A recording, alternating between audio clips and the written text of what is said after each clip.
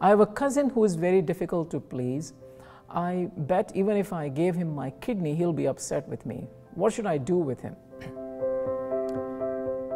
You and I have 20,000 genes, same 20,000 genes, but we have different forms of those 20,000 genes, which when you look at how much variability is possible, we can have trillions of different types, both in our external appearance as well as how we are precisely designed inside. So there's a specific gene called CD38. CD38 mediates release of oxytocin. So people who have very active CD38 release more oxytocin, which is the binding, which is the hormone of bonding and nurturing and trust.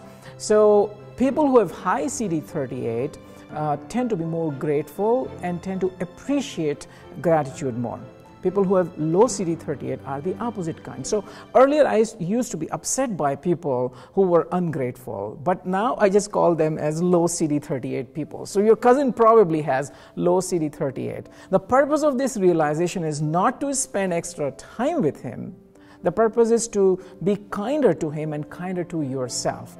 So you limit the dose of your cousin in your life, but recognize that he probably is struggling with a genetic subtype which predisposes him to be less grateful. Just as some of us have, higher blood pressure gene or, particular cancer gene or coronary atherosclerosis gene. Similarly, we have a gene that hosts lower gratitude, and that'll help you be kinder to your cousin and kinder to yourself.